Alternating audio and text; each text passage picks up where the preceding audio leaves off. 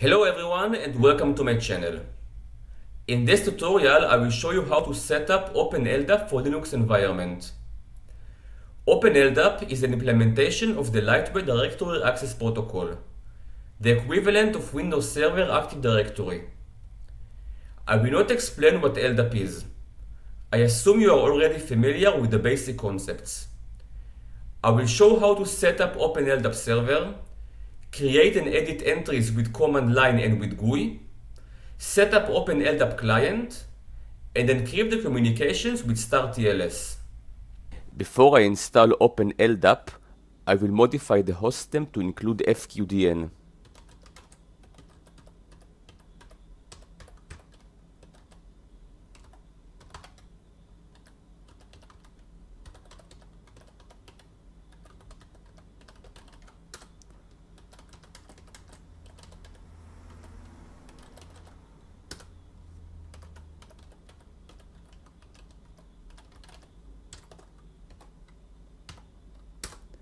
Now I will install OpenLDAP.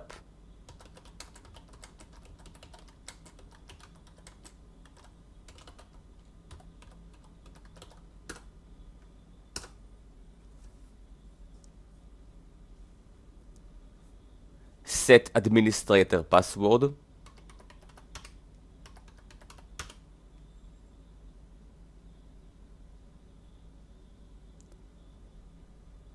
And enable and start the service.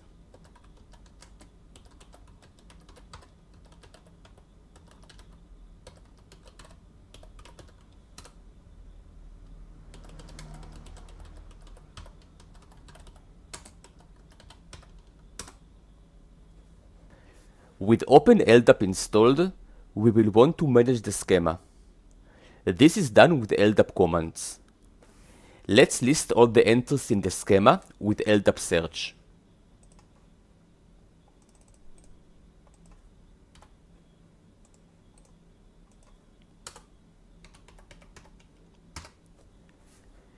Because this is a fresh installation of OpenLDAP, there is not much here. Only the organization and the admin user. To create an entry, we will create an LD file with information about the new entry and run the LDAP modify command with the LD file as an argument. Let's add some entries.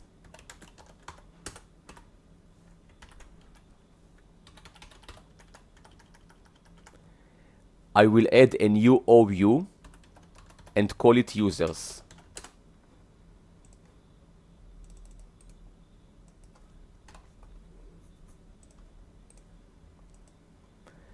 I will run LDAP modify with the LD file as an argument. Let's run LDAP search again. And here is the new OU.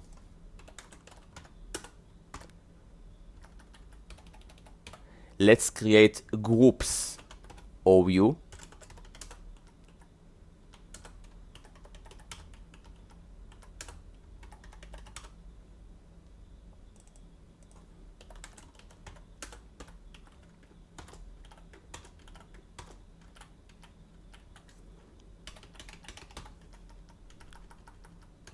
Let's create a group inside the groups OU.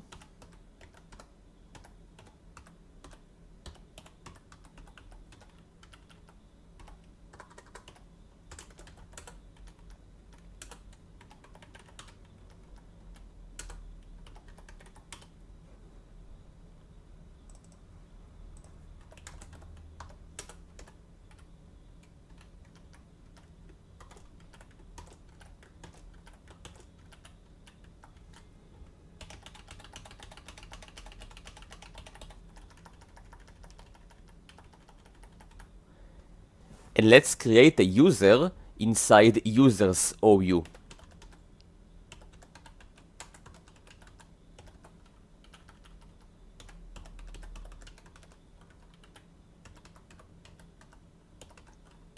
Let's give him a username, UID number, the GID number we created.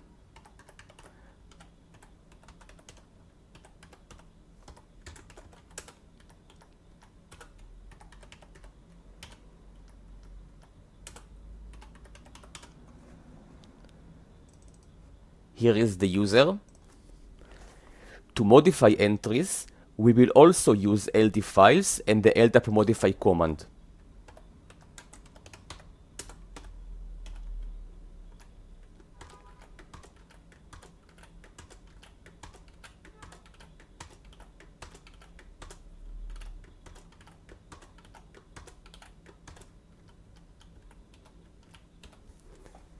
We can add, replace, or delete attributes. Let's modify the user we created.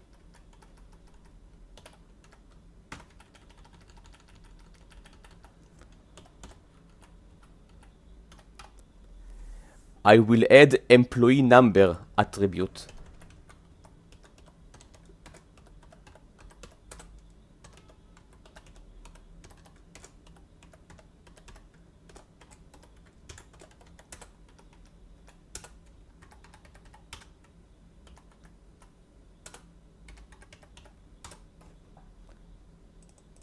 Here is the new attribute.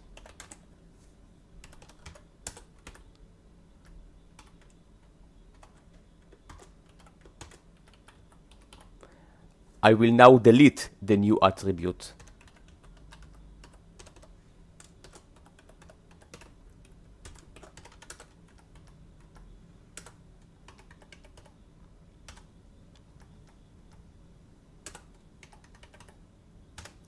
The employee number attribute is gone.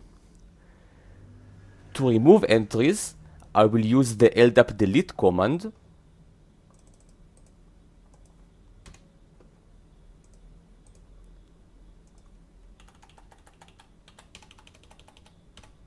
And the DN of the entry I want to delete.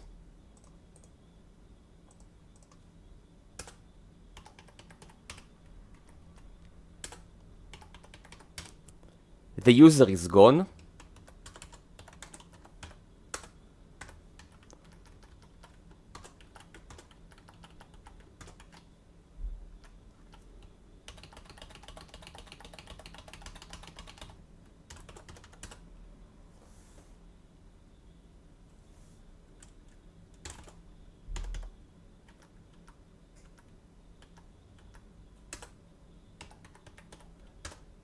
So I will recreate it. Technically, you can manage your OpenLDAP schema from the command line. Some administrators will tell you this is the way to go. However, if you prefer GUI, let me show how to install and use the old and good PHP LDAP Admin.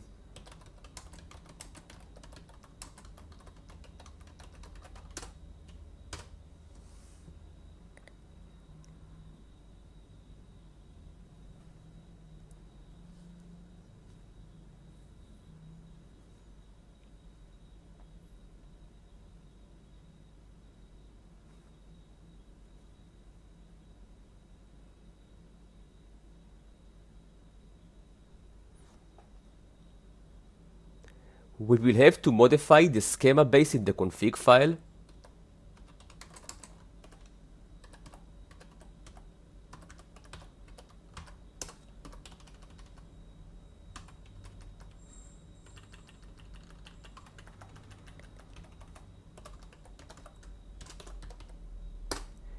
Enable and start the Apache service.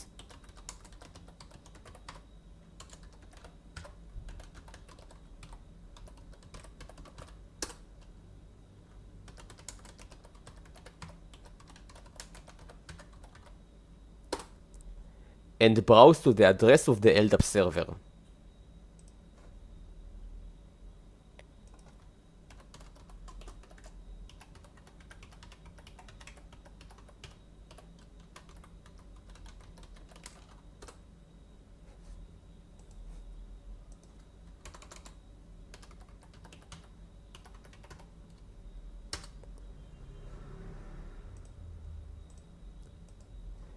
In PHP LDAP Admin, You can see all the entries we created earlier with the command line. Let's create a user with PHP LDAP Admin.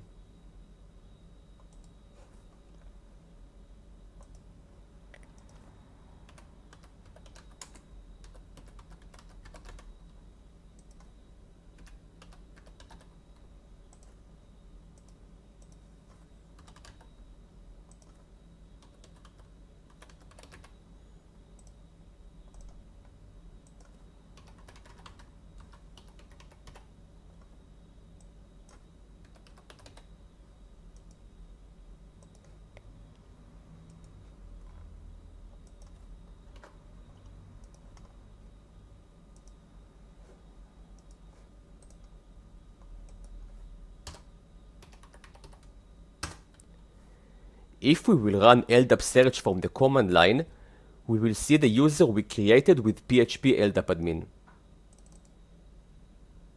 After we installed OpenLDAP server and created users, let's configure a client to enable login for the LDAP users.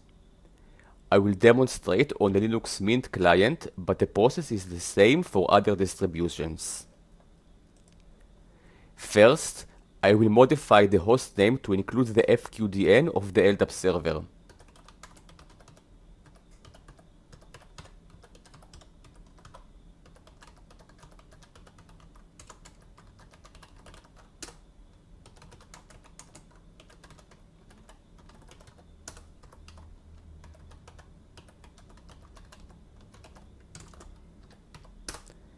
Now, let's install the OpenLDAP client.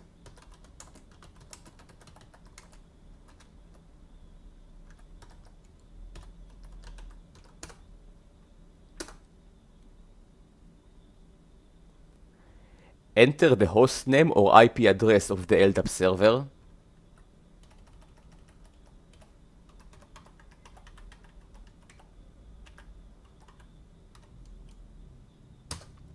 The base is the same as the FQDN we set earlier.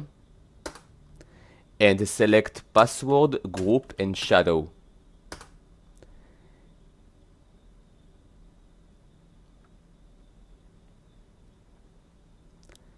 Now let's update PAM to enable LDAP logins.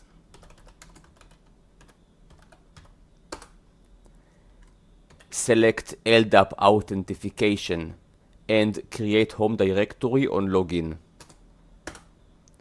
That's it, let's reboot. Let's try to log in with one of the users we created earlier.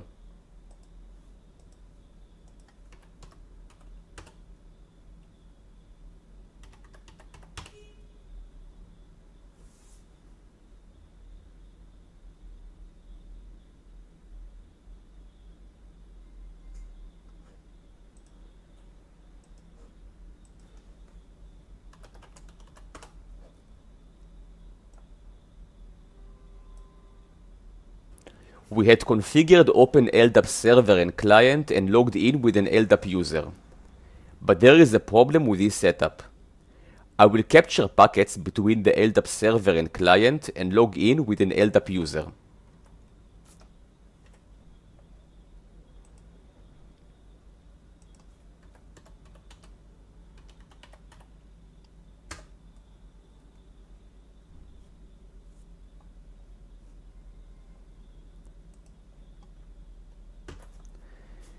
Because by default the communication between OpenLDAP server and clients is unencrypted, usernames and passwords are passed in plain text.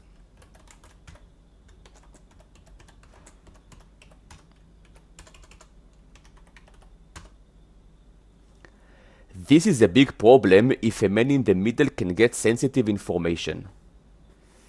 To encrypt the communication between OpenLDAP server and clients, we will have to create an RSA keeper and configure it into the schema. In this example, I will create a self-signed certificate with the current IP address of the LDAP server. In a production server, you would probably use a CA and the hostname of the server.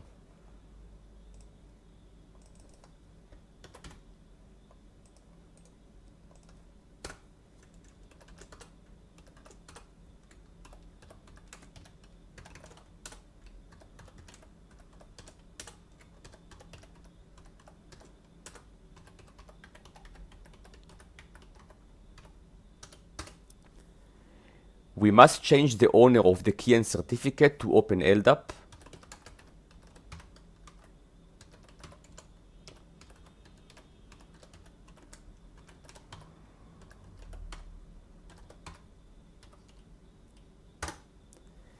And we have to modify the schema to include the location of the certificates and the private key.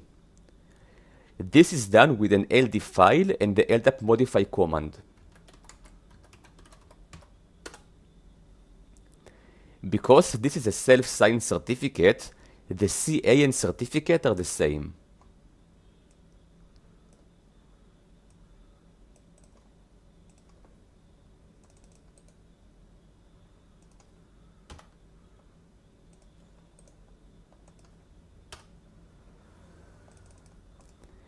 Finally, we will modify the LDAP config file.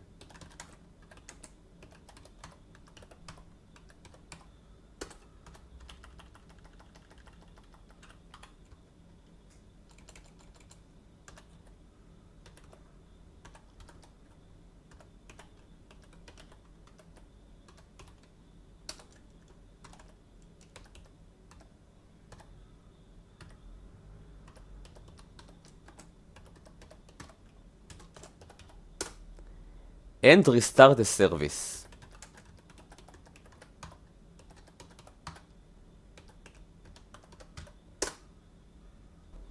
We also have to modify the client's configuration to encrypt the communication with the server. I copied the certificate to the SSL directory of the client.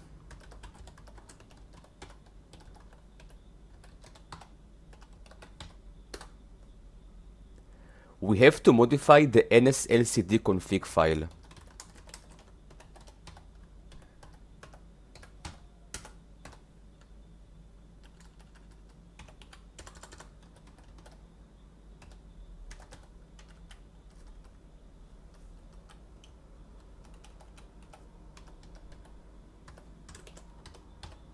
And reboot. Now let's see if it worked. I will again capture packets between the server and the client and log in with an LDAP user.